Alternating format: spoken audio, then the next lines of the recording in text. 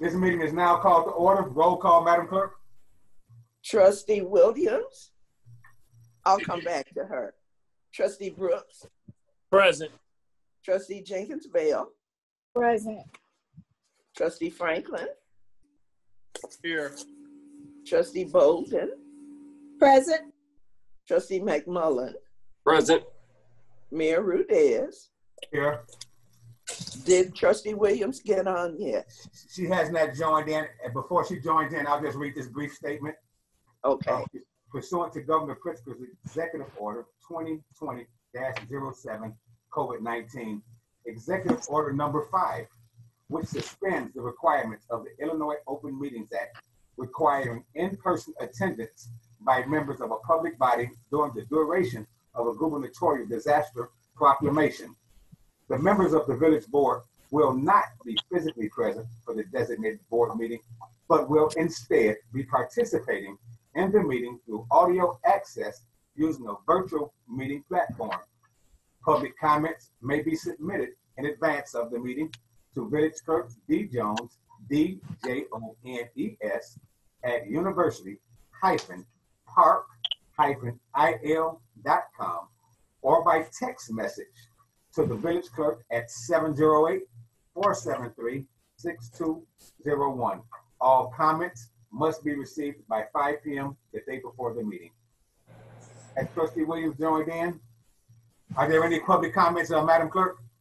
None, sir. I received none, either by email or by text. Awesome. Okay. Let's go ahead and start from item number E. Is a presentation and discussion, Chicagoland Realty and Associates, Inc., doing business as Chicagoland T2 Green Golf. Mayor McCowan, it's on you, sir. Well, thank you, sir. Thank you, Mayor Rudez and the board and Madam Clerk. So good to see you all, and Manager Beckham. It's a pleasure to come before you this evening to talk about University Golf Club. Let me first tell you a little bit about me. Some of you know quite a bit about me from my days as mayor, but I had a little history before I became mayor of University Park.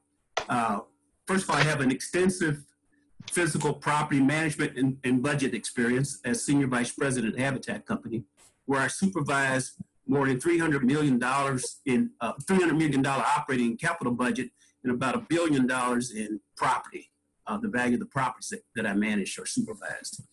These were properties from around the country, both all privately owned, publicly owned, universities, et cetera, different types of property.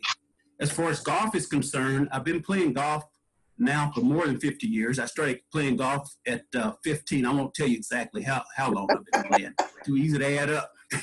But I started playing about 15 years old.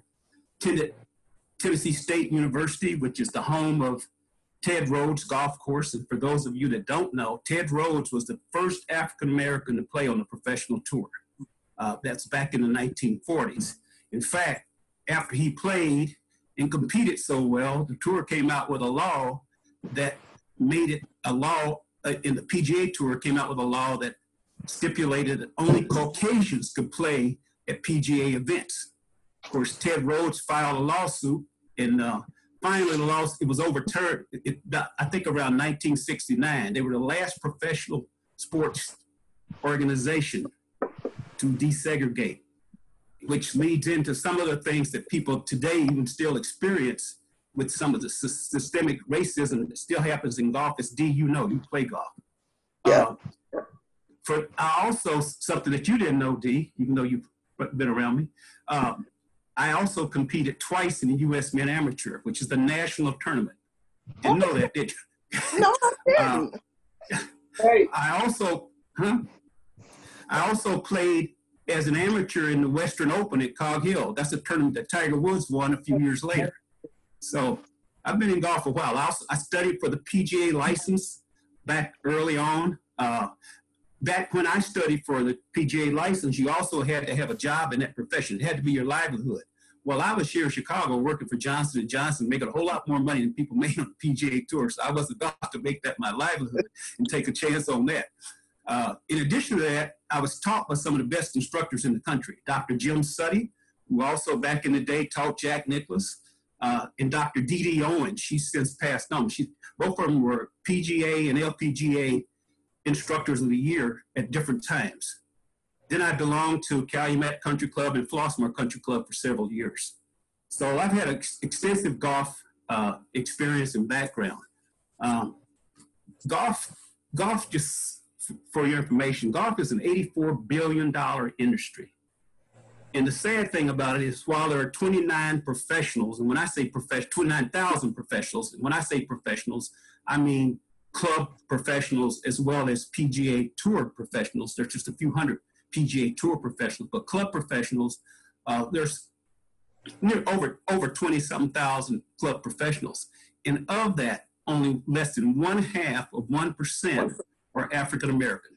That's kind of sad, very sad, in that $84 billion industry. Now, I'm giving you a little history here before we go to slides. In fact, Neva, if you can put up the cover slide. That would be fine. Will do. Do that. Hope she can get it up where you can see it. It's coming. Here we go.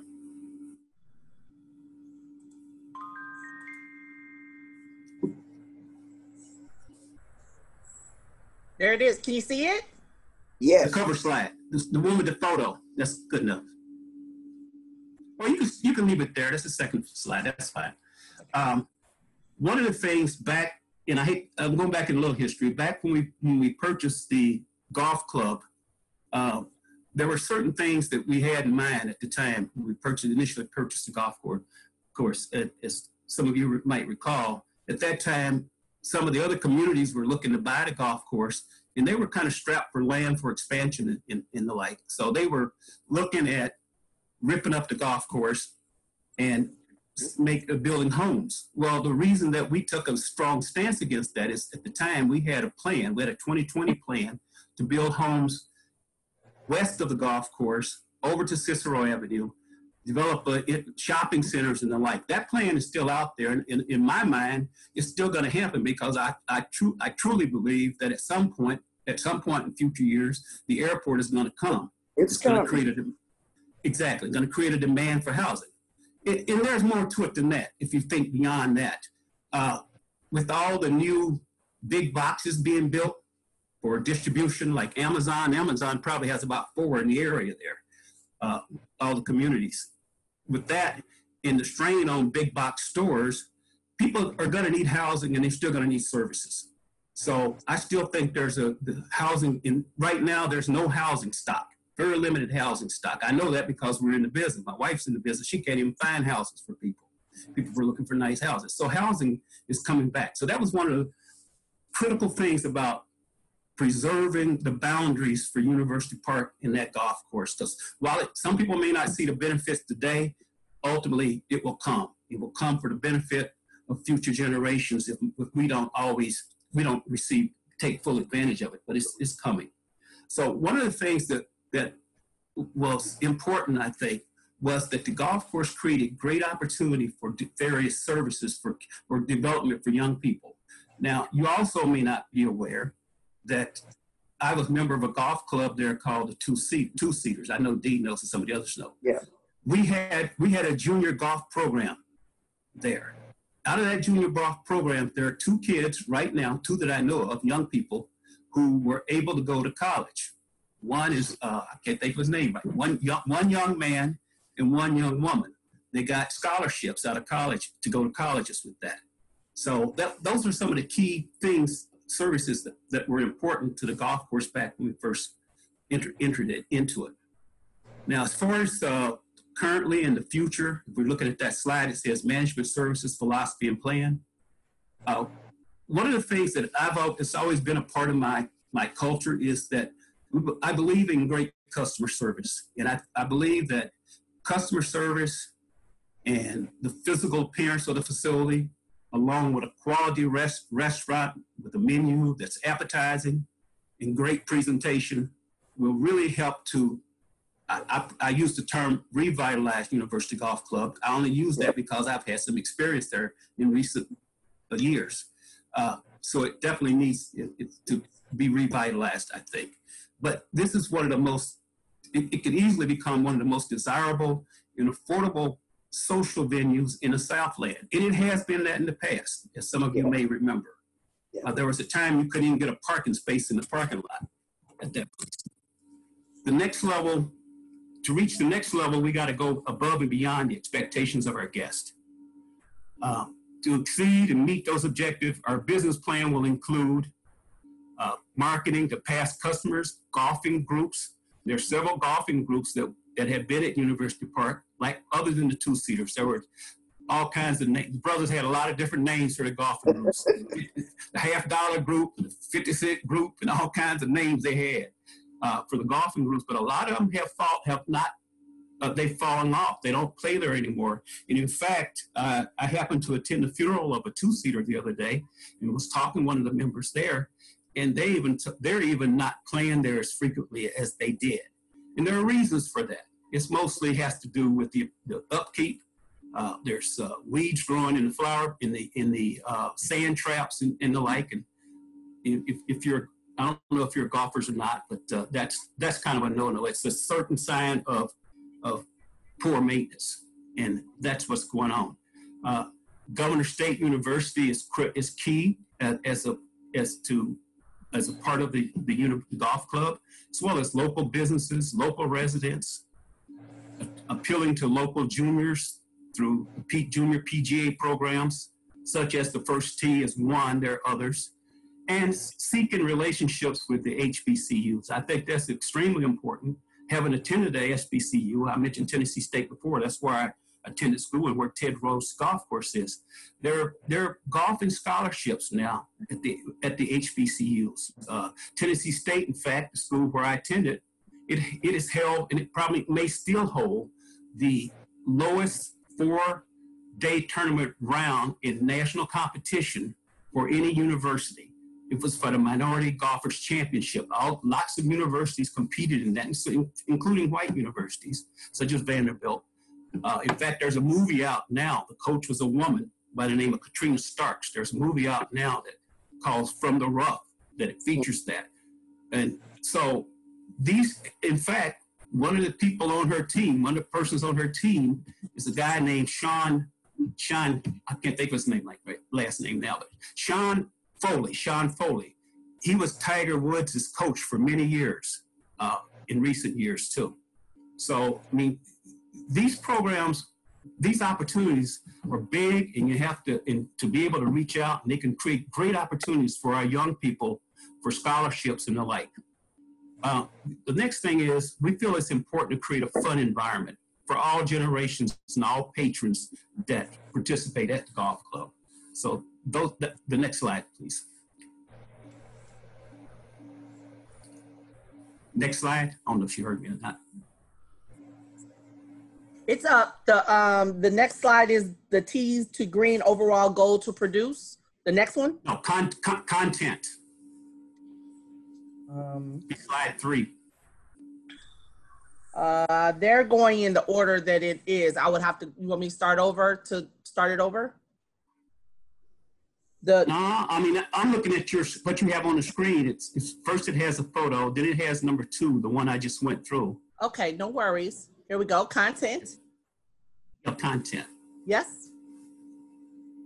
Okay. So are y'all seeing that content, trustees? Not yet. It's not up yet. Really? No, I'm seeing the same thing you're seeing with the. No, I'm not saying it either. I'm just saying the management services about being planned. Okay, hold on one second. Let me just bring it back up again.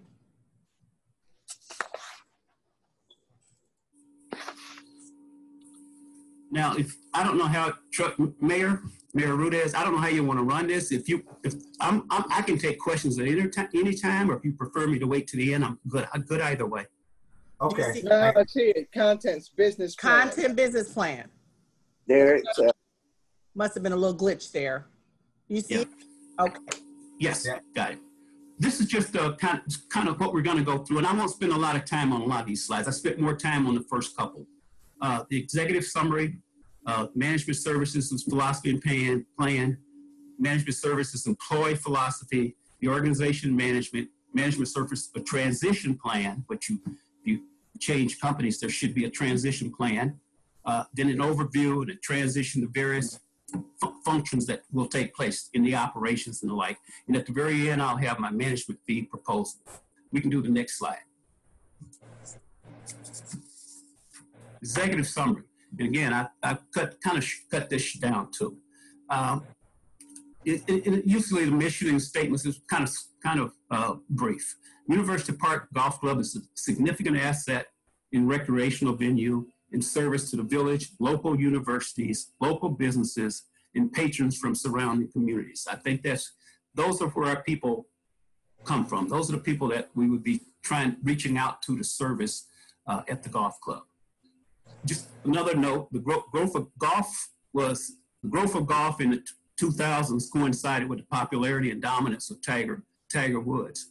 At that time, they were projecting golf to grow to really high numbers. I think it was like 50 million or something like that in participants. But because of the recession, that did drop off. And because of that decline in golf, and I'm sure that you all have probably seen that, not as many people were going to golf clubs and the like because of the recession.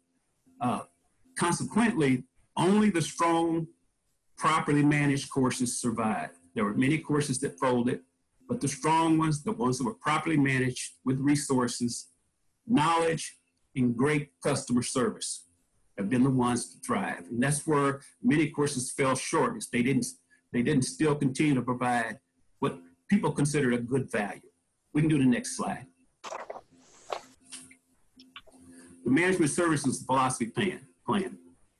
We strongly believe that great customer service, physical appearance of a facility, quality restaurant menu with an appetizing presentation. Oh, am I reading the same thing?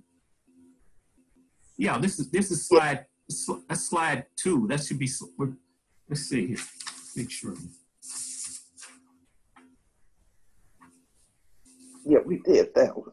You're right, Mary. That was the first one. Yeah. You can go to the next slide, please. Okay, that's good. Tee to Green's overall golf goal is to produce an experience that guests see as a great overall value, kind of what I mentioned before. High quality service plus a high quality product at a fair price equals a great value to customers.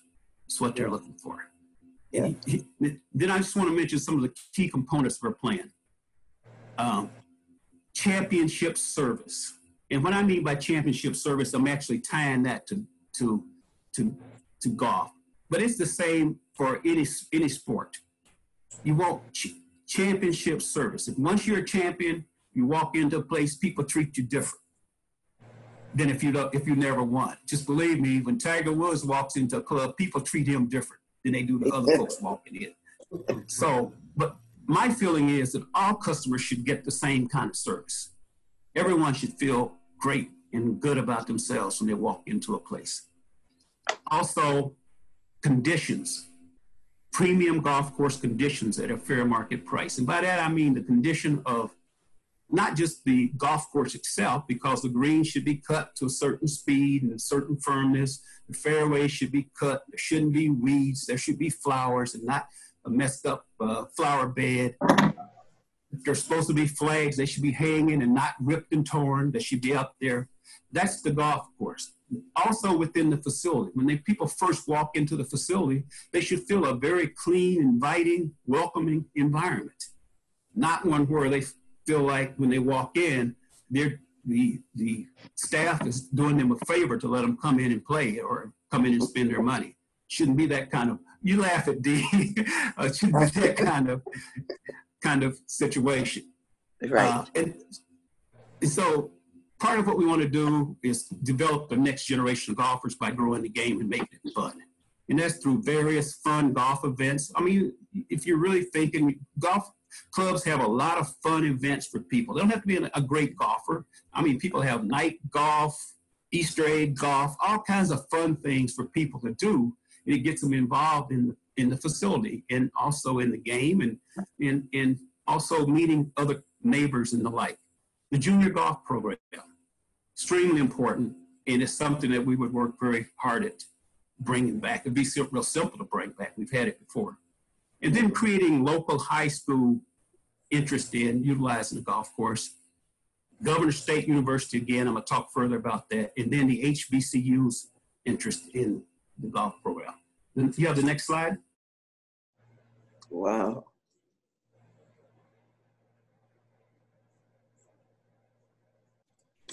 It's there on this screen. Do you all see it? So another phase would be cross-promoting the specifics. Was there a question? Some of these, you go to a lot of restaurants, golfing. Can you all hear me okay? Yes. Okay. Yeah, just fine. Yes. Okay. They're what we call cross-promoting the restaurant golf. Back in the day, you could go to they'd have breakfast golf in the morning, for example. They call it golf and breakfast.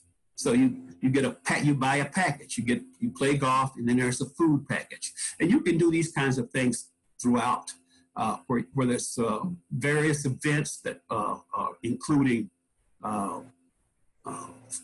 program. If there's league play, local leagues, and that sort of thing, you can work out where they cross-promote restaurant and golf. And so it's just a combination of drinks and golf and, all those kinds of things. And the other thing I think is very important to try to target Governor State University, you may have already done it, to adopt a facility as their home golf club. And we can talk more about that as well. You want people, if you can do that, they did the same thing as, Champaign-Urbana, University of Illinois. They have a golf club there. They've adopted it as their home golf club. Well, I'm thinking further than that, just the idea of having Governor State's name or the Jaguars as part of it. I'm thinking in terms of now this is a state-run university. How about some state-run funds to help us maintain it and do some work on it? That's something that I would pursue. And then, again, you tie it to the youth and all that, and you want to create a track of young people, give them a lane so they are already connected to a university. When you work in a community where young people are attached to the universities and schools and the like, I think you see a lot of success for our young people. Then the next thing is develop increased food and beverage amenities, a more upgraded, more robust menu, and a more robust presentation. I may ramble a little bit, but I'm looking at this photo here, and I'm thinking of even now with COVID, there are a lot of places that are open, but you can't even, it's hard. I don't know if you try to make reservations someplace to go and sit outside, only you're sitting outside. That's almost impossible to do because those places are full. And if you have the right kind of atmosphere, creating the right kind of restaurant atmosphere with the right kind of menu and the like, people are going to come. People are spending money now, but you have to provide the correct service for them. Then we have to develop a plan for increasing banquets and various events. So, next slide, please, D. Item D is we work closely. We want to work closely with the village leadership to create an attractive, enjoyable environment. We certainly want to make sure that the village leadership is in tune with everything we're doing and also participating in their coming to the golf club and bringing friends and people to the golf club. It's not about everybody has to be a great golfer. It's about, this is a community facility, a community venue where people are meeting, they're collaborating, and for whatever reason, we want to create that kind of environment.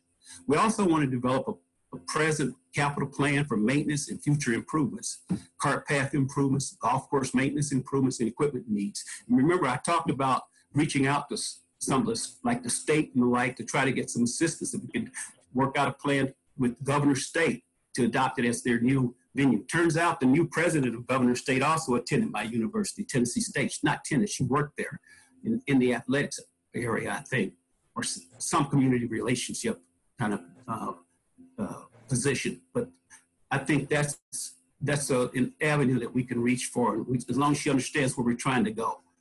We can make the clubhouse deck a more inviting environment, which is what it was at one time. It needs to be cleaned up, fixed up, and made more appealing, so people just want to come and hang out and have a drink. Again, they don't have to play golf. You can go to the next slide. Well, this is just a couple of photos. Determine if grant funding is available to assist with facility improvements through various junior programs. And again, that's another vehicle for trying to get funding to help with maintenance of the golf course and improving the environment in the facility. And then to work closely with the schools and villages and the like to introduce recreation departments, introduce golf to juniors and residents of all ages. You can go to the next one. Okay, our philosophy about our employee philosophy. And I firmly believe this, that we need to surround ourselves with people who have a passion for excellence and a desire to provide the best golf experience for our guests. And the other thing is this term I use, contagious enthusiasm for life. I mean, you feel great when you walk into a place and people seem to have a passion for what they do. They want to give you the best service. And some folks are just too contagious with enthusiasm, but that's what you want. You want that in service. But, and that's something I think is very critical right now to the facility. And again, I don't want to talk about what's going on, but I hear a lot. I play golf and people know my past involvement with the club. And so I get people that come up to me, they're upset. There was a big outing there the club used to have a few years ago. They lost it about 2 or 3 years ago. The president of the organization was there for an outing. And people just they were yelling at them. Now, when people get ready to go out on the golf course, when they do what they call a shotgun start, they have everyone go to a hole. They get in the carts and go to their hole. You're familiar with that? And yeah. But the starters were yelling at the folks, you get over there. No, don't drive the cart there. That kind of thing. It's turned people off. They're spending their money, hundreds of dollars in some cases, to be talked to that way. And that's the kind of thing that has to be changed. And it would be changed. We would change it. I would change it day one. It wouldn't happen anymore. We treat people correctly. And the rest of these things on here, I think you can just kind of look at it in your own time, if you'd like. The next slide. But some of this in golf, what we talk about, it's a little redundant. But as from a management, organization and management point of view, we would provide written monthly reports, or as frequent as you need them, for the current period as well as the year-to-date financials. We'd have a course level balance sheet, statement of cash flows, and a comparison of how we're operating to the approved budget. In summary, Tee to Green would manage the operation of all on-site retail, food, and beverage, and the member management computer system. There's often a member management computer system that takes place for various members and the like. However the village would want to structure that, we could structure that. We would work with planning and execution of the entire golf operations program, including driving range, instructions, and programs at any camps, tournament, special management events, and manage and operate the retail merchandise program. Let me go back to driving range. Some folks will say, well, we don't have a driving range. Yes, you do. It's across the street. Even though the village doesn't own it, doesn't run it. Structure a deal with the person that currently runs it. So we sell balls at the golf range when they sign in for their tees. We'll sell you a bag of balls. We just split the take with the guy that runs the golf range. It increases his volume, and it helps us too. So yes, we do have a golf range. So somebody says we don't have one, it's just not correct. Not the way I think, anyway. We would work with the planning and execution of all areas of the golf course maintenance program. Again, all of this is approved and with the advice and consent of the board. We'd actively seek and make available to the owner any volume purchasing discounts we would be able to achieve. In other words, we go out and buy in volume. We make team with other golf courses to establish the opportunity to buy, purchase in volume. And those volume discounts would be passed on to the board. A lot of times, club management companies, those tricks they use, they'll charge you the full price and they keep the difference. Just so I don't want to see that happen in University Park. I know University Park, this course needs to have every dime it can bring in from this operation. Next slide, please.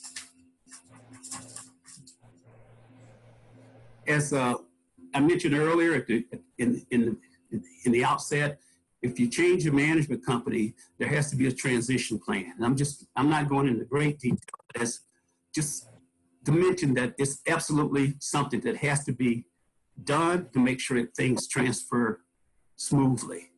A lot of that has to do, University Park is a low, it's not Cog Hill, for example, where you have so many golfers that are just running the place over. You got 2 golf courses. So those kind of courses can support a big staff. University Park doesn't have that capability to support a big staff. That's why you see me presenting tonight. I don't have a whole team of people, and that's for good reason. That's how we opened the golf course before. We had one person running the golf course, and then we had the employees that worked there. But we knew how to assign them to make sure that everything was taken care of. And that's the kind of the same thing we would do again. And I would look to, my first effort would be to anticipate hiring the current employees. Now, that's subject to some employee standards. First of all, if there's some people the village has an issue with, they wouldn't be rehired. If that's something we would consult with you're the owner, with the owner about. But if not, then our team would meet with all of the current employees, let them know what our standards are, let them discuss championship service with them, and have them understand they're going to have to go through ongoing training on customer service. Be absolutely necessary. If people couldn't do that, they couldn't work there, because we want that enthusiasm coming through the people that work for us. We want them to be happy campers. And then we would do, as part of the transition plan, the detailed departmental operating budgets for all aspects of the golf operation and the restaurant operation if we have the restaurant. We'd have a comprehensive staffing and compensation plans. We provide a marketing plan to include advertising, customer relations management, including social media, public relations, and direct sales and the like, and all the collateral material system that's necessary to go with that. Next one, please. Then there's the other transition plan is to talk about achieving a plan to active operations. We'd be available to participate in any project planning and the like that the board would want us to participate in. We'd work with the client, the board, to develop or the management office to the manager. Transition timeline, critical path for takeover for operations. In other words, if you decided to hire us, we wouldn't want to just say, okay, you're hired, walk in here daily and take it over. No, we need to sit down and talk about the manager, talk about how we do this. What's the best way? What works best? What's in the best interest for the good of the village? So we talk about that. It might be take it over day one. We could do that too. But either way, we would have to discuss that.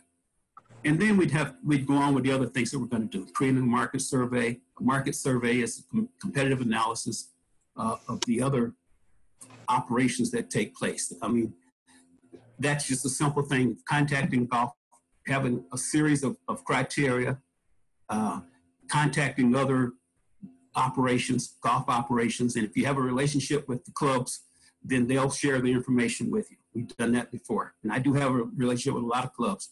They share their own information for various programs and the like, so we know where we stand from a competitive point of view.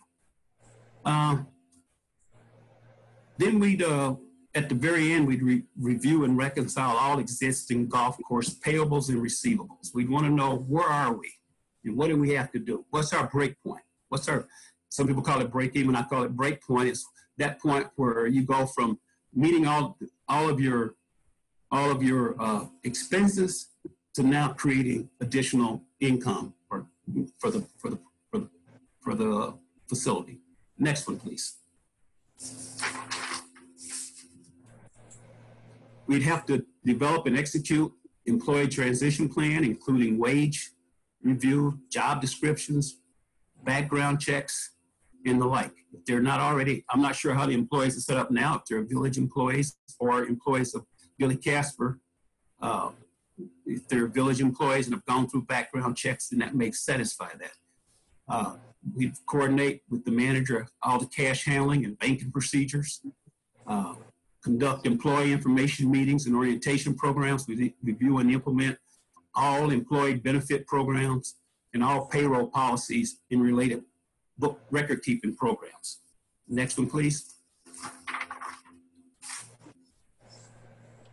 So one of the things we do in transition operation, we present employees with the training program in the areas of work where they work. In addition to that, we'd have to talk about sexual harassment policies and non-discrimination policies.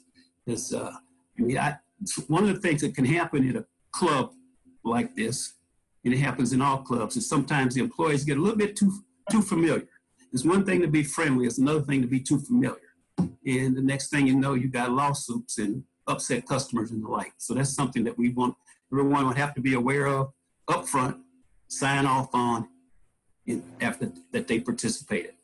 We'd develop talk through the safety programs, develop a long-term plan, 1-year capital equipment plan and 5-year plan. And then we transfer all of security programs, lock, keys, systems and the like, safe combinations, et cetera. Make sure all those things are transferred appropriately between the new management company and the outgoing management operation. And I can say this, most management companies, most professional management companies work well in transitions. I've gone through that many times. Like I said, I had over $1 billion in properties around the country. And many times we walked in and took over operations from other people, other management companies. And there's been a very few times when the management company, a professional management company, wasn't cooperative in the transition. You can go to the next slide. The last thing I think I want to talk about in that regard is the pre-operating phase. We'd update the 2020 annual business plan, whatever that is. If there is one, we'd have to create one for the balance of the year because it's an unusual year. And then we'd have to also do a detailed departmental operating budget for the remainder of the year. That would be something we'd have to do. We'd also have to look at what's going on from a maintenance point of view as it relates to the grounds agronomic plan, because it's very important that you do the right kinds of applications and treatments and the like in a golf course, because there are 2 times a year, usually the early part of the year and the late part of the year, you have to do certain kinds of extensive maintenance things. But the greens are very expensive. You can lose them if you don't take the right steps. So we'd have to make sure we take the right steps on that. One thing we did at University Golf Club years ago when we first bought it was that we did what we call a deep tine, which is when you normally do a core aeration, you go down just a few inches, 2 or 3 inches of salt, 3 inches of salt, maybe 3 or 4. The deep tine goes down substantially more. Maybe it's as much as, in some cases, maybe 16 inches. But you've got to do it. That's to make sure that you build a strong root foundation. And that golf now, because we did that, even today, you have a strong root foundation. You probably try to play out the rough there. It's kind of hard, isn't it? It's right. That's because we did that deep tine operation in the golf. They built the grass has deep roots and is strong. And that was important to help save on long-term maintenance. And we look at other things like the golf cart fleet maintenance program and design other direct sales programs, outings and tournaments and the like. So that, in a nutshell, I've tried to go through this pretty quickly. Let's go to the next slide. Oh, let's go to the next one after that then. Those are low. Okay, this is what I was referring to when I said a competitive market analysis. Now, this is will be done probably within the first 30 days of us taking over. Not probably, we do it within the first 30 days, not sooner. This is just a partial. I've probably got 3 or 4, maybe 5 sheets of different kinds of questions that we have to answer. And across the top, we'd have names of various golf courses. I think there's 5 slots up there. We'd have at least that many golf courses that we would know what rates they're charging at what time for 9 holes, 18 holes, senior rates, twilight rates, junior rates, Saturdays, Sundays, all that kind of stuff. Holidays, we know what they're charging. and it helps us stay in line with what we're charging because we want to be competitive. And then the very last slide, before we get into questions in more detail, is the management fee proposal. Now, just for clarity, my management fee proposed term is 5 years initial would be proposed. Management fee proposed is $80,000 per year in equal monthly payments with a 2% annual escalation. I want to make sure we're clear on this. That's the management fee. Now that's all I want. I mean, out of that management fee, I still have to pay my own accountant and the like. So there's not a lot of money in these golf courses. You can't afford big staffs. You got to have lots of golf courses to have a big staff on the management company side. Like a Billy Casper, they have lots of golf courses, then they can do that. University Park is we're not quite there yet. Tee to Green is not there yet. I don't think we need to be there to be successful at University Park. I know because we've been successful before. The operating budget would cover the other golf course operation. That's for all the maintenance, the staff at the golf course, and that sort of thing. That's what the operating budget covers. Then I also have in here an incentive fee of 15% of the amount of gross revenue. Well, I tell you what, if we got the $1.25 million, I think you'd probably be happy to give me the 15%, but it's still cheaper than what a lot of companies will charge these days. And then I'm making it harder on myself in future years by saying the threshold is going to increase 2% annually. So each year that $1.25 million is going to go up. It's going to be harder for me to reach, but it makes us work hard. We want to do our job and do it good and go out and get new customers and create more revenue through various creative means. Then the restaurant operation, I've separated these two because I'm not real clear exactly on how the village wants to go. But again, the fee I'm proposing is $30,000 annually. That's just the management portion, not the operating portion. And basically, that's the presentation without going into a lot of detail. I didn't want to bore you with too much stuff, So if there's questions, I'm glad to take questions and answer things in more detail.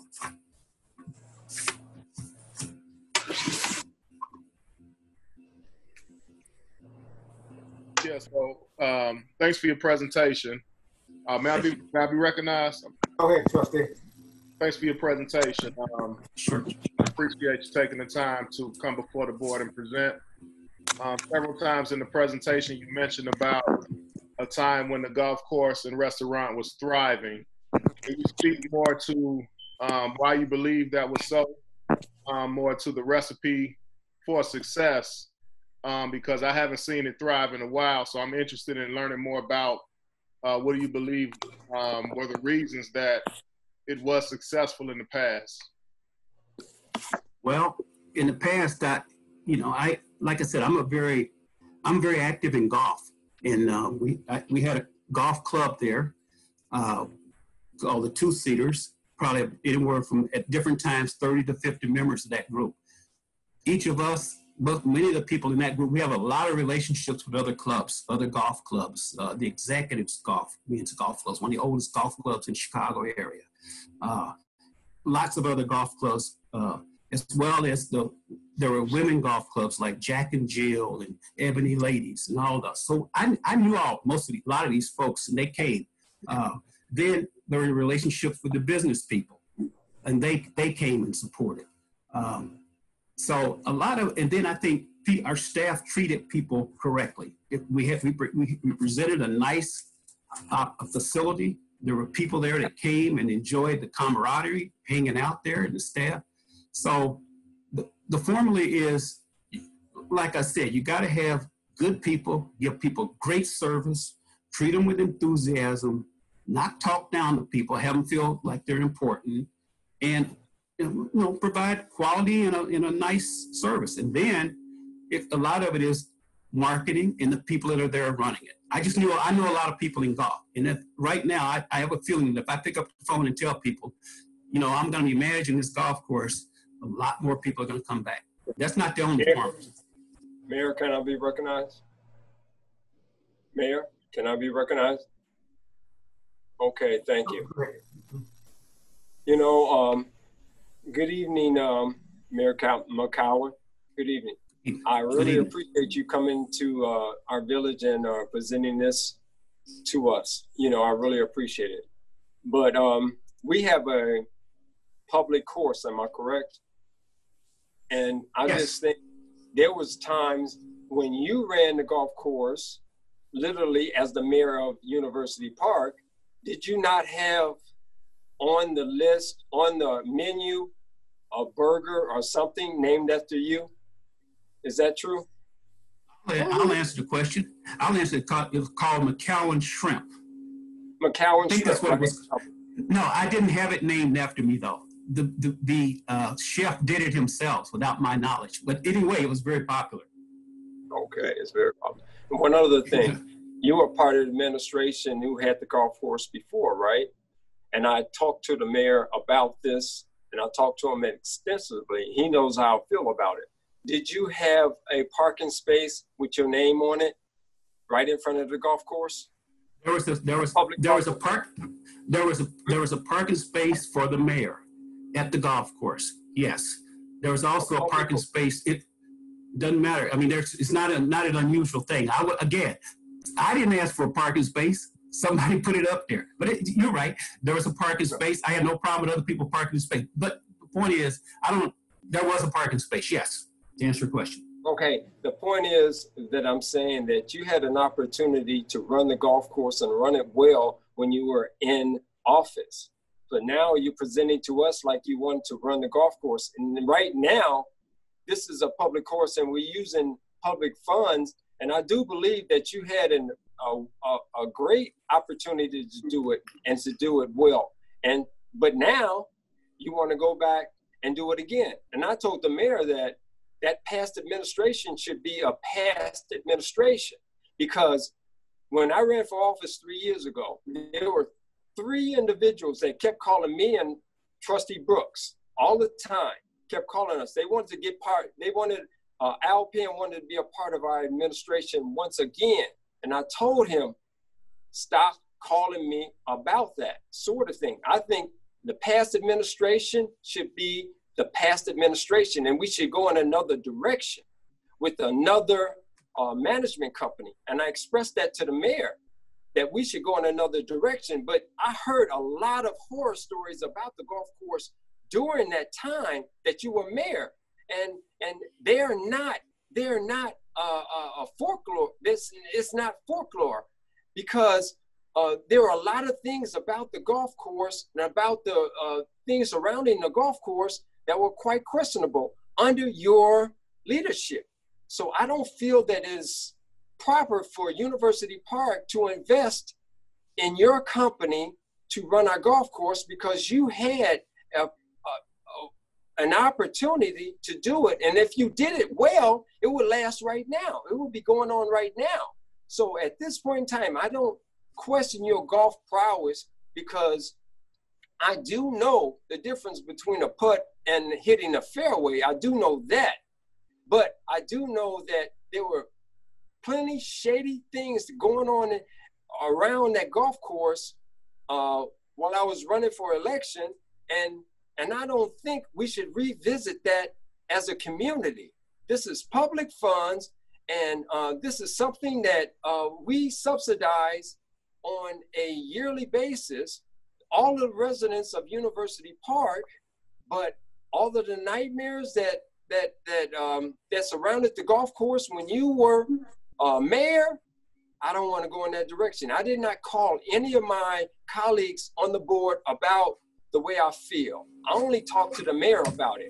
And I think we should go in another direction and leave the past alone. Leave the past alone and go into the future without your company. Mr. Mayor, can I respond? Yes, go Mr. ahead. Mayor. Go Okay, ahead, sir. I just had to unmute. That's right. Again, I don't know if that's a question or not, but Mr. Trustee McMullen, I am very happy to respond to your specific questions. Now, let me say this. First of all, you mentioned several things: horror stories, shady stuff, nightmare operation. Yes. Okay, you mentioned those things. Let me Yes. let me finish responding, please. your assessment first of all, I'd like to know specifically what those horror stories were, what the shadiness was, and what the nightmare operation was. Because as I recall, the golf course ran extremely well when I was there. There were never any questions on my part, me doing anything wrong. I even had the FBI, somebody called the FBI to come in, and I was questioned by them because he was making a comparison of our golf course to a golf course in Bolingbrook. And I said, well, you know, if you think there's something wrong, let me know. I said, I had my golf outing here. I can bring you copies of my check. I paid $7,000 to have an outing there. Probably more than that. There was never anything financial or anything else like that when I ran the golf course. In fact, the golf course was successful. It was highly popular.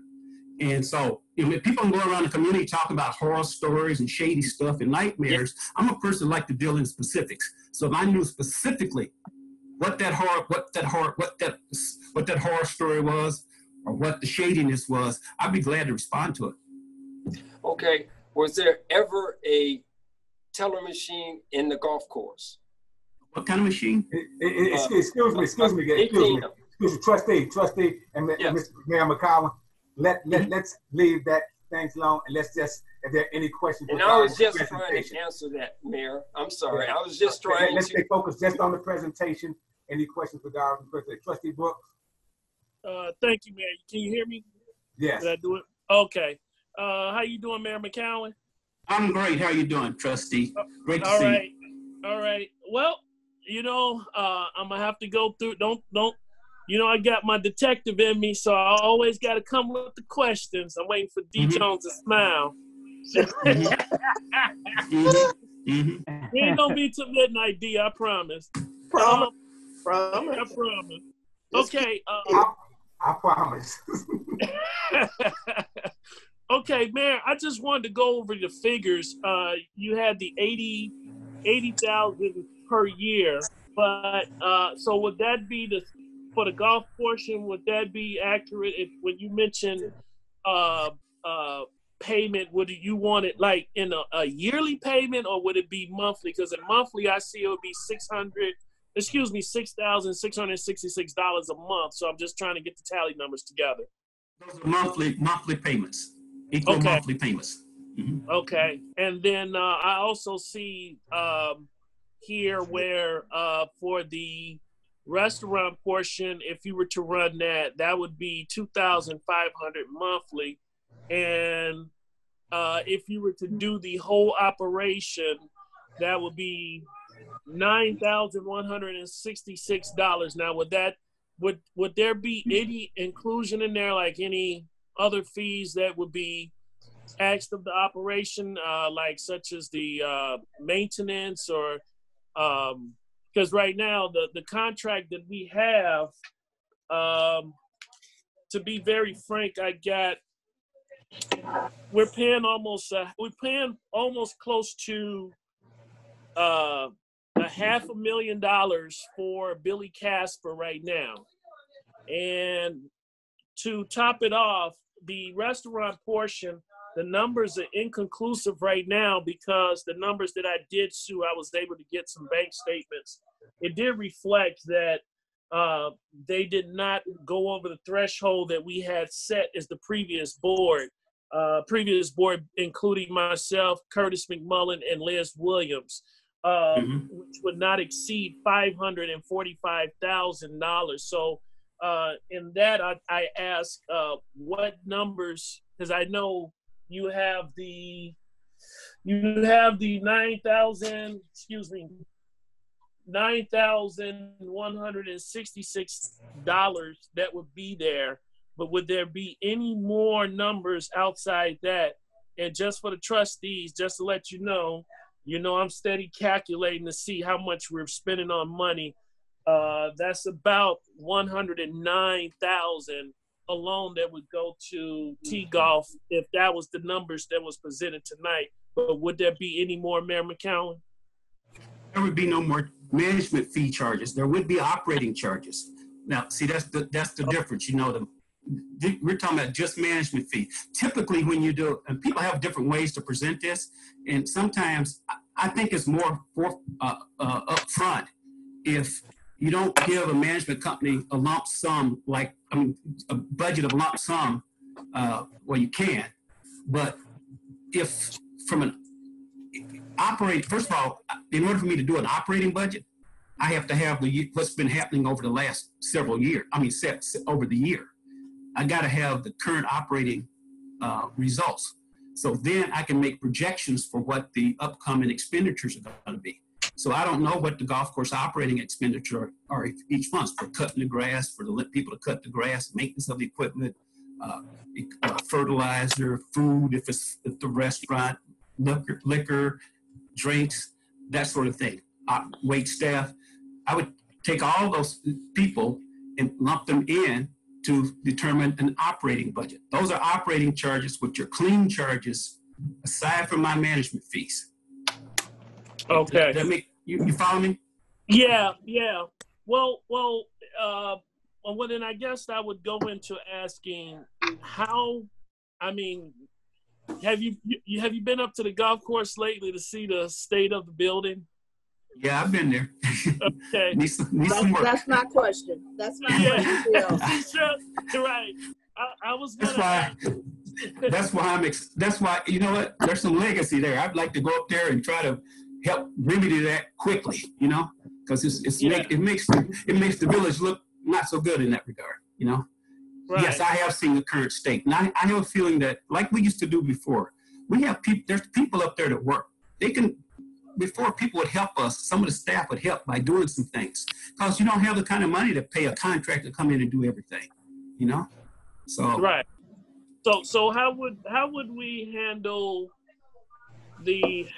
I just went up there to snap pictures. I took a look at the restaurant portion. Those guys that, the facility, they left it, clean. They're not there. So naturally it's going to look clean. But the golf portion, I did kind of see where,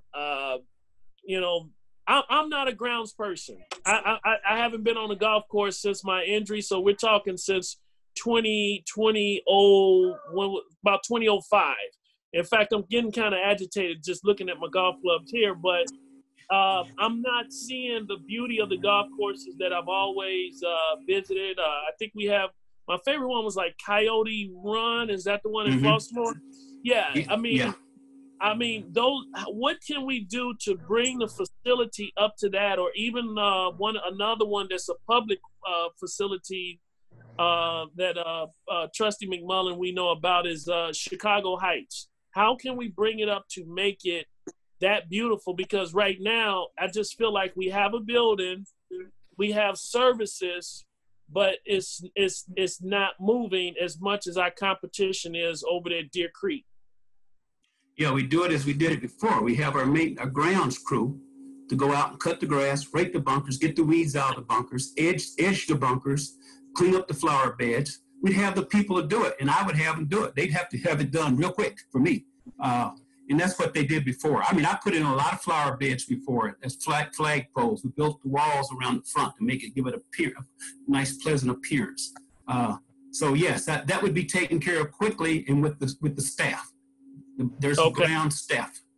Now, would that come out of the funds of University Park, or how would that? Because that would come out. That would be an operating cost. See, if I knew look, for example, I said, let's just take these numbers hypothetically.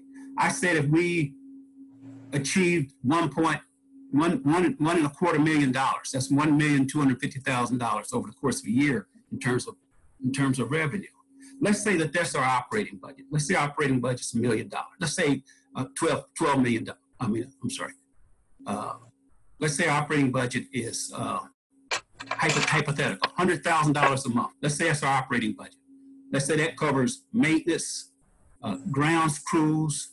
It includes all the expenditures affiliated with the golf course, be it restaurant expenses for liquor, staff, maintenance staff, wait staff, electricity, whatever is charged in there, including the debt service, whatever's charged in that number, that would be the operating budget quite frankly, actually management fees should be a portion of the operating budget, but I just broke it out so it would be clear to you that my management fees, I'm not trying to rip off the club, say, give me a check each month for 50 grand or whatever it is, and take the rest, you know? Because that seems to be the issue. And I'm looking here right now, and I think the trustees are tired of spending close to, we're supposed to be breaking somewhere in it, but based upon records that I got this week, we're not breaking. I mean, we're not paying out an arm and a leg, but we just want to see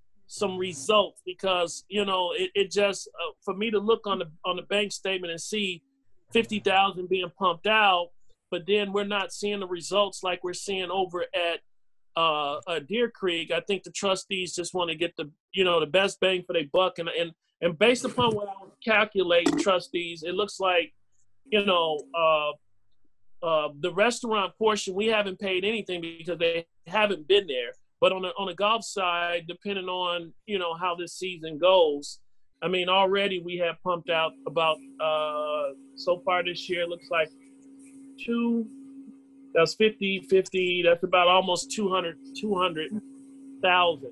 So, yeah. But we're budgeted for no more than 600. So I guess, I kind of I'm not trying to twist your arm like I did the last group, but if I just want the trustees to always hear, the numbers so they would have it in their head. Yeah. Well, for example, I think if we maybe it wouldn't take a lot of money to straighten out the mess. For $5,000, I could probably do a lot. I could probably get the deck repaired up there and painted, get all the bunkers cleaned and the trimming. I mean, it wouldn't take a lot of money. And that's just initially. I mean, we have to do some things along the way, but at least you get it back to some appearance. Now, some painting and the like probably has to take place interiorly, those kinds of things. But it wouldn't take an awful lot of money. If you've paid out $200,000, if they'd taken just a small portion of that, 10%, not even 10%, 5% of that, $10,000. That could have gone a long ways toward making the course look more presentable, clean up the restrooms and painting them. And, it doesn't take a lot. I mean, to get it to a point that we can get started, Now, I'm going to say that, just to let you know, Mayor, all the trustees know, we always bring it to everyone who has come here. There is a past budget where almost $1 million, a little bit over $1 million was spent back around 2008. What was it, 2008, 2009? It was quite a bit. We want to make sure that we never get in that predicament again. Well, could you make sure we've been asking everyone that same thing? Is it, because I believe, in my opinion, it became top heavy after years. People just they start hiring friends of friends up there, and it just became so top heavy in salary that the board was not aware of the spending, and it put us in a jam because we were taking money and bringing it to general fund when we shouldn't, and it finally caught up with the board, and so now, since 2017, we've been trying to fix that mess. Yeah, I agree with you on that. I mean, the gentleman earlier asked about how did it turn around. I mean, I don't care what you build in an operation like that. If people start hiring a lot of different people, giving them all kinds of jobs, paying them high salaries for jobs they shouldn't be paying them. I mean, I've heard all these rumors. It won't take long to run it down. And no, I don't. That's why I believe in coming in with a light crew, not paying a lot of money, and trying to hit that number. Whatever number you establish, we have to adjust to hit it. I don't, on that $1 million, I don't know what kind of revenue comes. You always have to balance your expenditures to revenue. I don't know what kind of revenue came in at the time. Well, I can tell you, when I looked at it, it was, it put the village about 600,000 upside down. Oh man, it was like the revenue that was coming in. It was how can you say, we were purchasing things, but it put the village upside down, and the trustees had to the trustees did what they could back then, to try to balance out what was going on at that golf course. So, Right. Yeah. just, I want to say, you said, are you going to develop a relationship with GSU, or you already have, or do you already know the president of GSU? I wanted to check with that. I don't know the new president, but I'm sure that we have kind of an entree that we can get to that. You know, she did work at university I attended. I am the president of the University of Tennessee State. The president, Glenda Glover, is married to my ex-college roommate. So I have links to get to that. Okay. And I know her. Okay. And for the sake of the residents, I always ask this question: how many facilities, Mayor, did you manage prior to tonight's presentation? The only Okay, my Theo, golf. take all my questions. Those are your questions. Okay, and Ms. after Bolton. that, Mayor Rudez, I yield my time after that. Trustee Brooks, I'll give you a question to Ms. Bolden and answer. Trustee Bolden. This will be the first golf course aside from my experience when I was the mayor. And I don't know if you remember, Trustee Bolden, but I was very involved. We had regular meetings at the golf course. I had a team of people, not just board members. They were residents. They were golfers. A committee of golf with some of the golfers that came in. We had a committee. We would meet regularly and talk through how we ran the golf course. The finance director was there, and we knew what our break point was. We knew we had to hit a certain number of customers in the restaurant and a certain number of people in the golf to hit our number. And that's how we did it. Now, in addition to that, like I said, I've managed all kinds of properties with all kinds of fitness complexes and the like over the years. Like $1 billion worth of property is a lot of property. In fact, I managed a property where East Lake Golf Course is. East Lake is the course that they play in Atlanta. Tiger Woods won on his comeback. East Lake Golf Club in Atlanta. So this would be the first one that I've actually managed under my company, but I've had an awful lot of experience and I know how to run operations. Okay. Anybody else have any questions? Well, if not, thank you, Mayor McCowan. Thank you, Mayor. For your time and your presentation. Thank you much. Thank you, Mayor and Board. Good to see everybody. Yeah, you Happy too. 4th of July. Clerk. Thank you, You too. Have a great. You do the same, everyone. See you. Right. How about? I'll just leave the meeting. Okay. Thank you. Jay, Thank you. Okay. The last item on the agenda is the bills payable, and here we are. Attached for your Here we approval are is again. attached for your approval is a listing of the general operating expenses for the Village of University Park that occurred on the 27th of May, 2020 through the 23rd of June, 2020. General Fund, $248,371.08. Road and Bridge, $2,610. Town Center, $3,631.99. Till 4, $1,000. Till 5, $2,517,287 and 73. Till 6, $3,986,820 and 78. Till 4, 1,000. Payroll Fund, $4,794.19 with a grand total of $6,765,516 and 65. Is there a motion?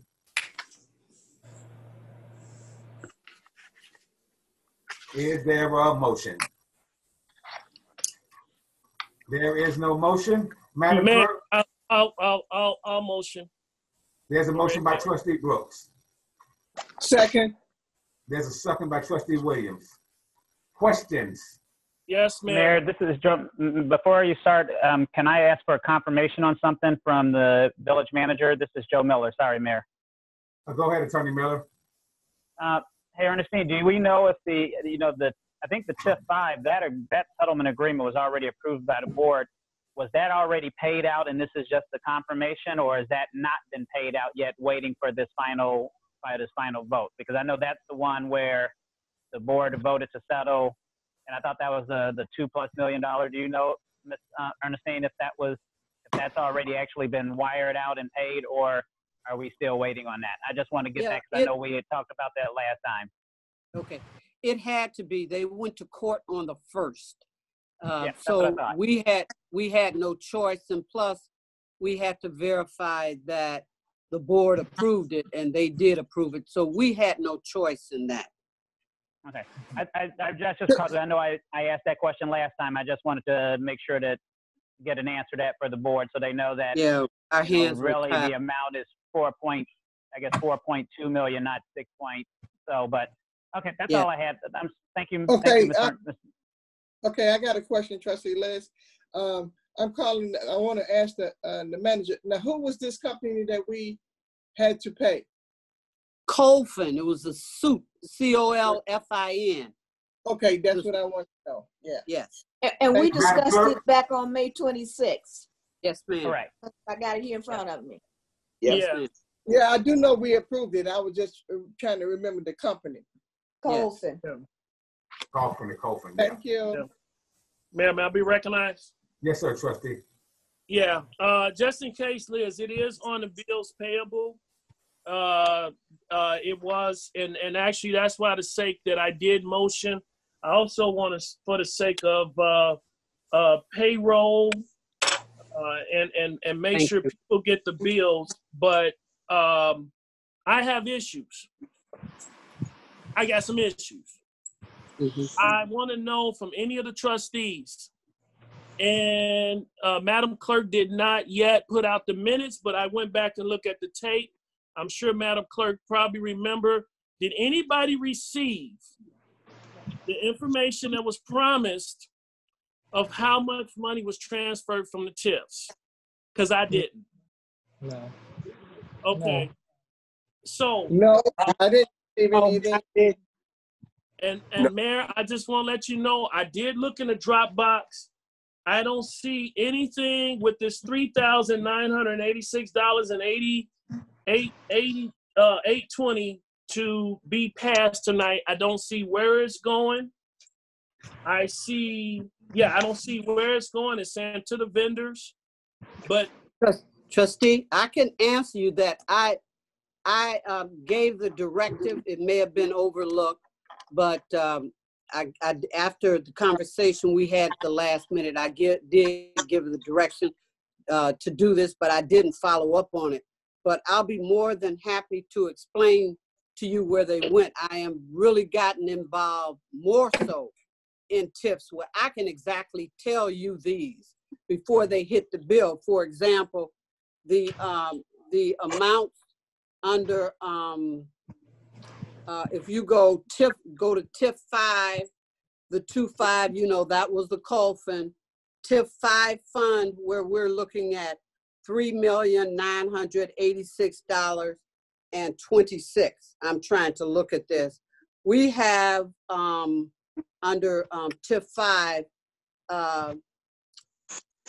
$2,735,290.83 is by agreement.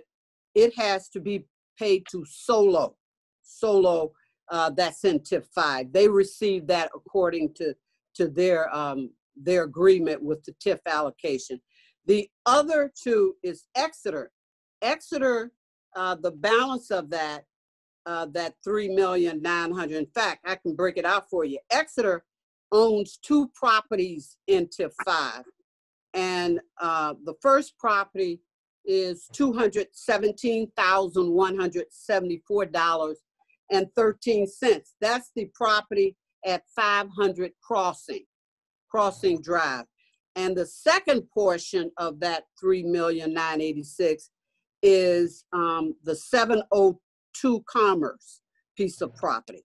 And that's the $1,034,000, whatever it is, 556. So Exeter was the owner of those 2 properties, and we paid the proportion based on the TIF agreement accordingly. So that's where that is.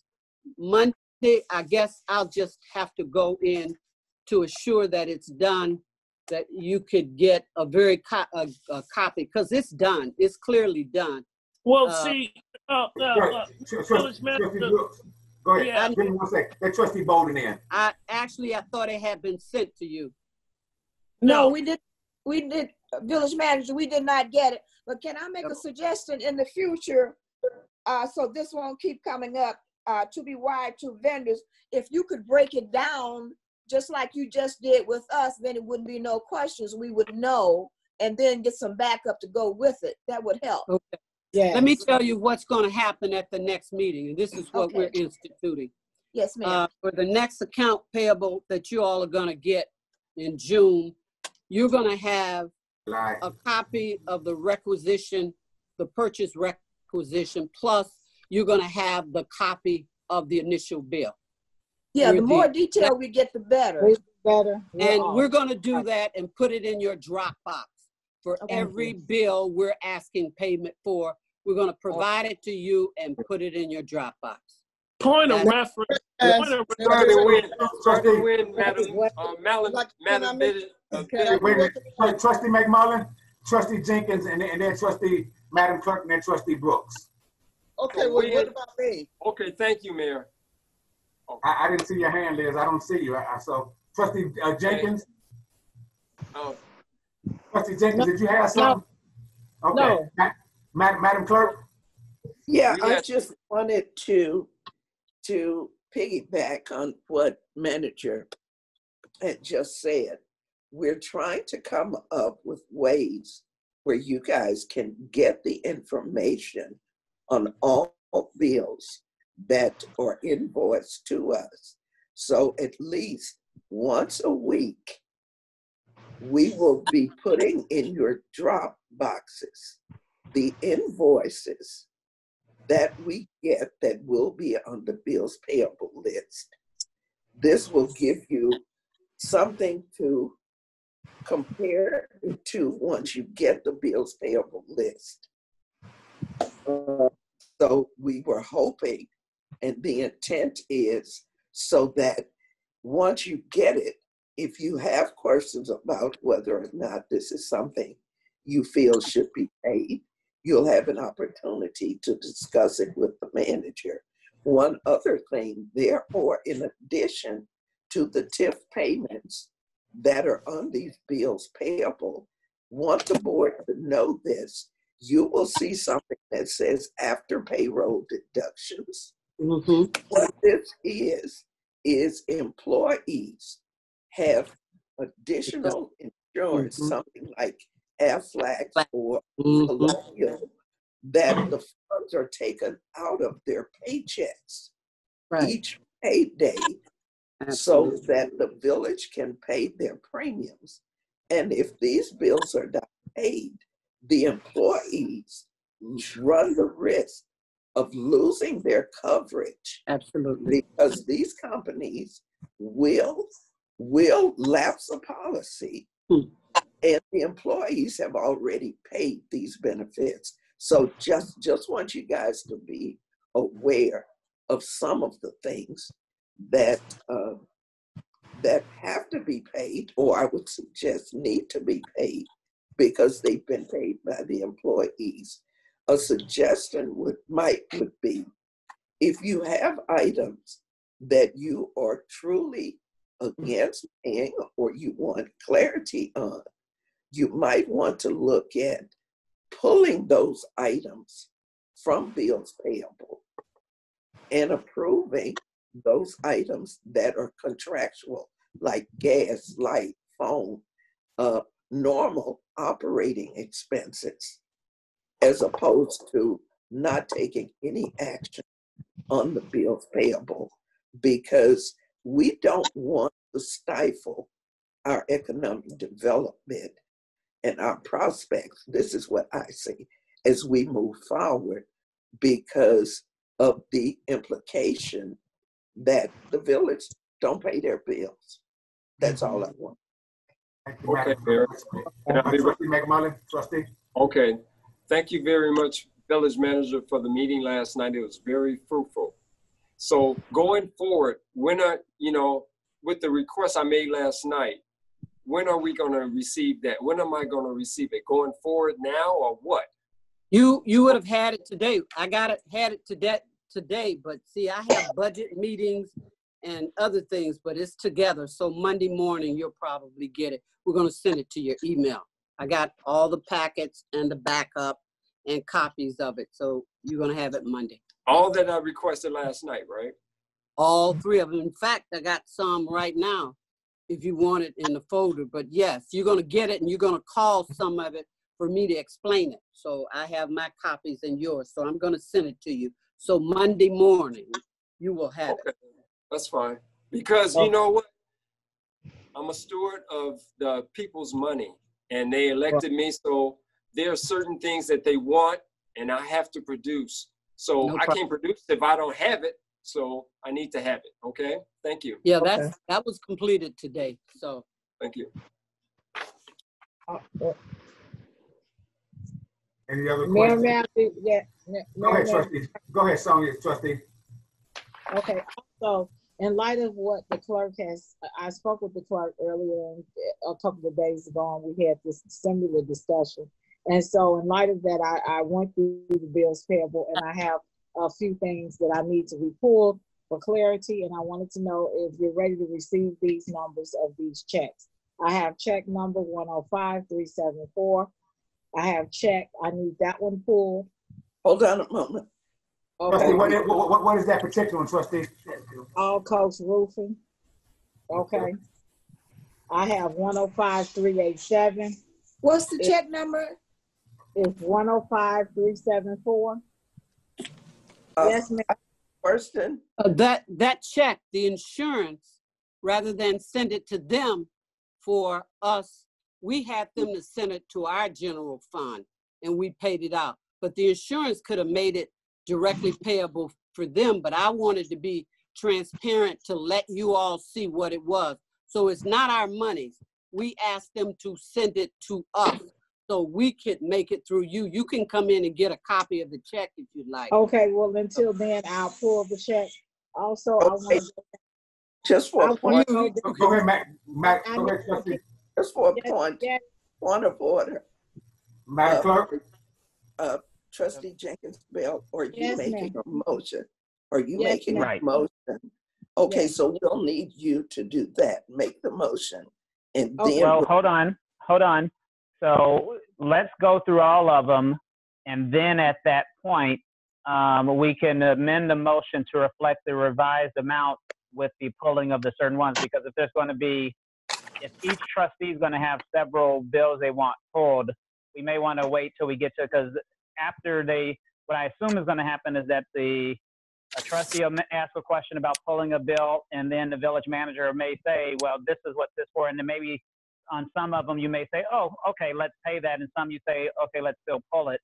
Then we can retotal the amount, or we can just say with the check numbers, X, Y, Z pulled and approve it. But I would rather, instead of us, maybe each trustee go through the ones they have concerns about. I don't know if that makes sense to everyone.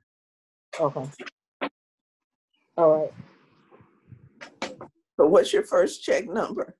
It's 105374, All Coast Roofing. 105387. Don't go too fast now. Oh, okay. It's plumbing, Big Wrench Plumbing. Big Wrench Plumbing. Right. And then I have questions truly about Menards. It's 105424 and an amount of $2,446.49. What check number is that? Is that a check number? Yes, ma'am. What is it? It's 105424. And the check number before that one, Trustee Bell? It was 105387. Okay. 105, the 250, okay. And the other one is 105 424. Okay. Right. An amount of $2,446.49 for the fire department. Okay. And also I had questions about that because I'm noticing that $649 is paid to the community garden. And my question is if they had a grant or award a grant, why are we paying the $649 and why is the fire department reflecting $169? That's all they spent. But then on this part, it says fire. It's saying something about fire. Let me get back in my 1 second. Fire At suppression. Fire, right. At $2,446. I need clarity on that. Okay. Also, What was that check number, trustee? wait 1 second. 105-24424. Right. I thought that was Menards. It was Menards. It was. And that's the only thing that I have. That's the only thing that I have left. Okay. No, what was the check number for the fire department? Yes. 105-424. Right. That was Menards. Right. Yeah. But it's the description is fire facility supplies. Okay. It's a Menards Okay. check, but the description was the fire supplies. Okay. Right. I spoke with Jacilia, and she explained to me that that was included in the fire, and the $649 for the community garden was also included in that. That was all the Menard purchases. So I have a problem with that. So I would like to see the award letter for this community garden put in my I'll Dropbox. send it to you tomorrow. Okay, I would appreciate that. And then that is all I have. And I'm complete. Okay. Anybody else? Yeah, Mayor, may I be recognized? Yes, sir. Okay, I never get my question. First of all, I understand the trustees never got the transactions from the tips. So I have a huge problem because my question is, and maybe Madam Clerk know, because I did not, and I'm telling you now, Mayor, Madam Clerk, I did not get the bank balances for the tips. I got a redacted bank account like I'm Millie Morgan or something, or a resident, when I should see the funds for general funds only. You mean she redacted the account numbers? Numbers, yes. Why? Shouldn't be. And I never got my TIF bank accounts. Okay. So tonight, how can I once again be honest with trustees, Madam Village Manager, to tell them the money is in the bank? This is the same discussion we had last week. Right. So that's why I said, Madam Clerk did not get a chance to submit the minutes yet, but it will reflect that you said you would get all of this to me, and everything I got was redacted. And I think it's the same thing that Millie Morgan received. Okay, because I had her to send it to you. So you wanted the account numbers on them? That's what ain't on the signature. Pardon? I'm a trustee, right? I should be like Madam Clerk. I should be able to. I should be able to say what you're an alternative signer. Yes, you are. So, Madam Clerk.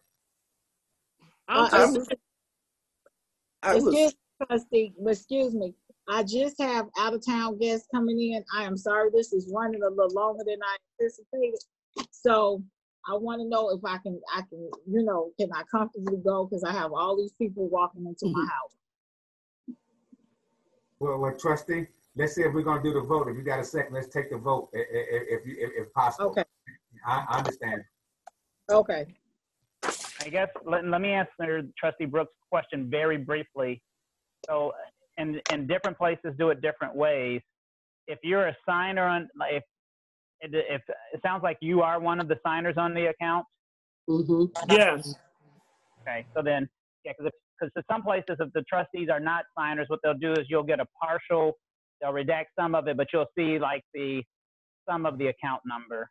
If you're a signer, I guess I could see that, but the more commonplace thing is per se you see something so that you can tell that it's all in that village account, so that partial of the account number is shown. That's what I've seen commonly, and that's more just in case something gets out, so that if for whatever reason it's in your car, someone doesn't have access to like the full bank account number. But I'm fine. I guess I'm fine either way. If you're a signer on the account, so in theory you would be able to go to the bank and find out the account number. I want it from the village manager. Madam Clerk, I know you keep trying to simmer it. I love you. I want it from the village manager. I'm not going to say this no more. Madam Village Manager, can I please have my stuff? That's with the account numbers on. I want to tell the trustees because we have an But article now. People saying that we're taking out the tip. Trustee. You did get it, but they redacted the account number. General That's what I'm funds. asking. I want to get some clarity. General funds, and I got some other stuff that it's irrelevant. I mean, it's irrelevant for tonight. But I want to be able to tell the trustees, and I'm sure the trustees trust me to say the money is there. Because at this point, I just want to make sure. No. Okay. So I second. I want to second. Sonia Jenkins made a motion. I'll second it. Okay. Okay. And wait, could I just say something as part of that trustee book? Would you just come on back so I can see you? You still, yeah. If that's, I don't mean all the way in the thing now, trustee. Anyway, you'll have that Monday with the accounts numbers on. Madam Clerk. I will, Trustee Brooks, I will again say the same thing I've said before. As a trustee, as an elected official, I still believe that you have the right to see almost all documents. I still don't feel that as a trustee, you have the right to copy of everything, because if that gets out, and so, Madam Clerk. No, let me finish. You want to see my badge? Trustee, in no order. Trustee, let Madam Clerk finish. Let her finish. Theo, let her finish. I've simply said, and I think it's good practice, come in, take a look at, schedule an appointment, come in, take a look at all these documents. Like you said, a lot of stuff that you just got was insignificant, but how do we know this when you ask for copies? That's okay. That's okay. You see what I'm saying? That's all. That's okay. You know what? I'll fix it. Roll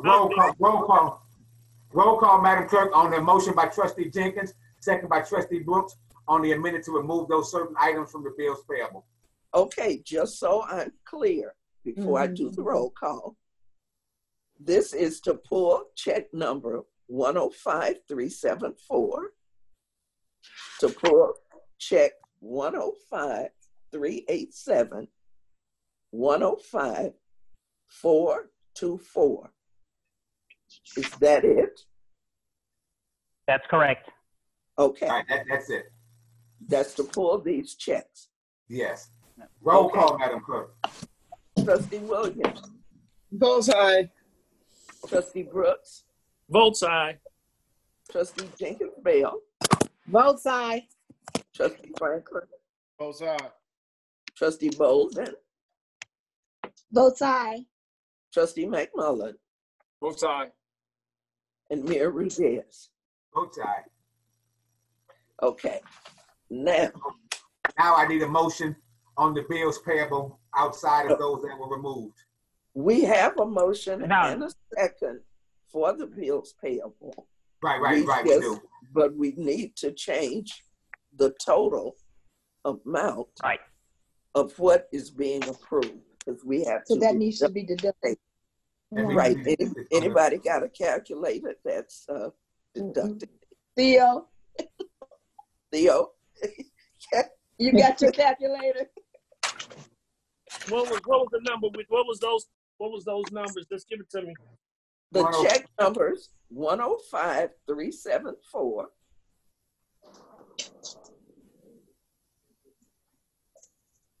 105387. And 105424. If we could get the total for that. Minus those numbers. And deduct that from the total. What was that last one, Madam Clerk? The last one is The 2,000, right? Yeah, the 104, I'm sorry, 105,424. Right, 424.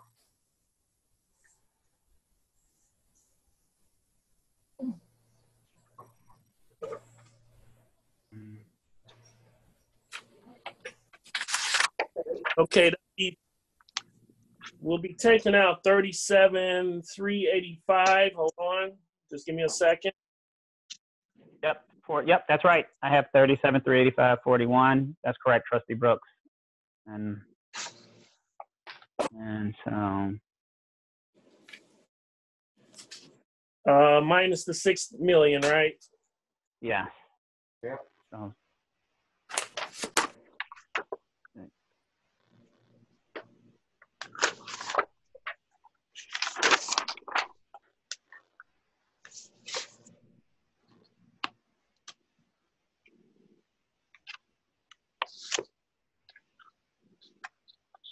Okay, the total shall be. Okay, Madam Clerk, as follows: 6,728,131.24 yeah. 6,728,000. 728, 131, and 24. Yeah. Did you get the same thing, Council? You did, Mayor? You got the same thing? Yep, I have the same thing. 728,131.24. Yes. Okay. All right, so Madam Clerk, do we need an amended motion with the new figure? No, we're just approving it as amended to reflect the new total. Okay. Yeah. And the new total will be 6,728,131.24. Correct. All right. We ready for roll call? Trustee Williams. Both sides. Trustee Brooks. Votes no until I get my bank statement. Trustee Jenkins Bell. Trustee Jenkins Bell. Wait a minute, what? Wait. This is to approve. This is The to new approve total. This is approve bills the total. payable. Okay, votes aye. Okay. Trustee Franklin. Vote aye. Trustee Bolden. Both sides. Trustee McMullen. Vote no. Mayor Rudez. Is this the pass? Vote aye to pay the bills. Okay, Mr. Mayor, motion carries. The bills payable is approved in the amount of $6,728,131.24. 24 cents. Okay. Is there a motion for adjournment? So move. Moved by Trustee Brooks. Second. Second by Trustee McMullen. Happy 4th of July to everyone. Have a safe holiday weekend. Stay away from the fireworks. Good night. Good night. Good night.